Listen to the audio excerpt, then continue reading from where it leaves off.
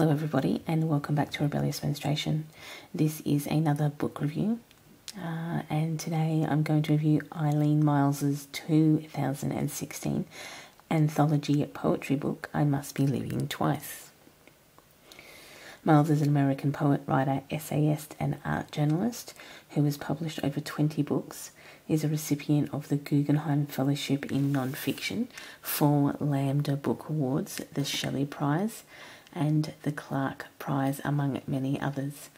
Myles is often compared to Patti Smith with her for her relentlessly raw contemporary poetry. Myles is also often cited by writer-artists such as Beth Ditto of Gossip and Tevi Gevinson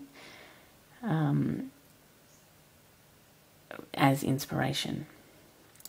This volume spans a little under a year, under 4 decades of work, or represents 4 decades of work from 1975 to 2014, and really is an eclectic mix of poetry spanning this time, as it represents such a change in not only Myles' life, but the life around her, and the inspiration that she draws from.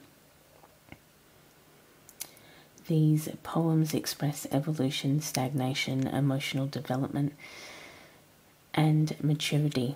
And due to this escalation of years, these poems also travel with Myles through drug addiction, alcohol, moving, depression, conflict with other artists, sex, love, obsession, queerness, and city life.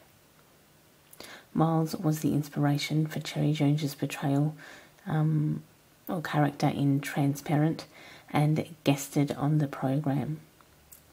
Myles uses they, them pronouns.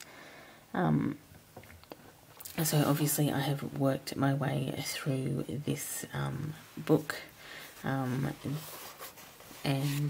my favourite is this one called Maxfield Parish, and what I'm going to do is I'm going to link below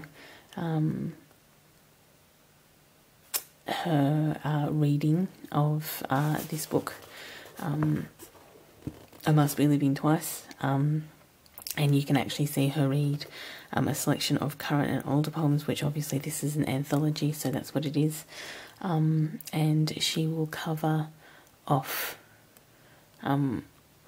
these poems.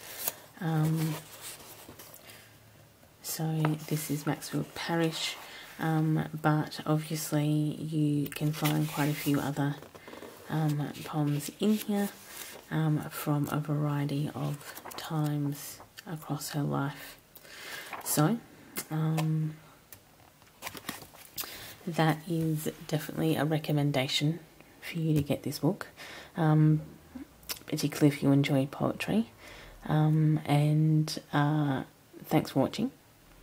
Enjoy your morning, afternoon or evening, depending on where you are in the day, and I will see you all in the next video. Bye.